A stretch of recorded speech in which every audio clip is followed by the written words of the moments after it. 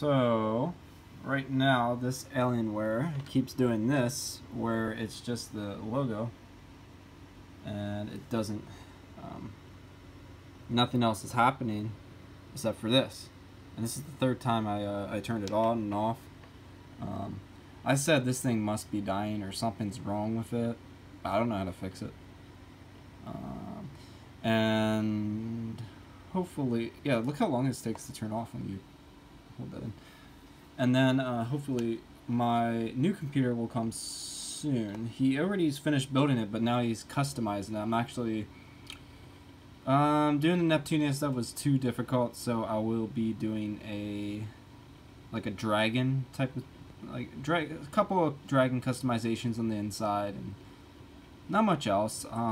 It costs a lot of money, so I'm not doing like a complete. It costs like $500, I think, for the other thing he said, for like the custom tubing, which I'm not going to do the tubing because you got to keep maintenance on it. I'm just going to have normal liquid cooling inside, nothing special.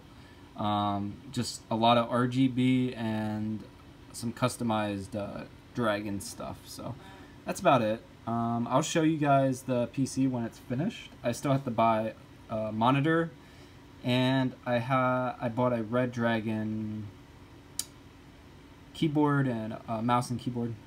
So that's coming, but I still have to decide on a monitor because it's very expensive in Korea for anything like 4K. Anything 4K costs so much money, and it's ridiculous. And importing from Amazon, you have to pay like $200, something like that.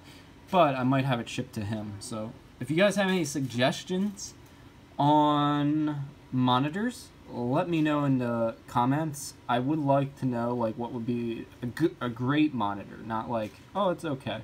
Because I can get okay ones. I can just get a cheap okay one, but I don't want that. I want something a little nicer. Maybe $200 to $300, I think is what I'm gonna go for, something like that. So let me know. $500, I don't want to spend $500 on a monitor. It's too much for me. See you guys.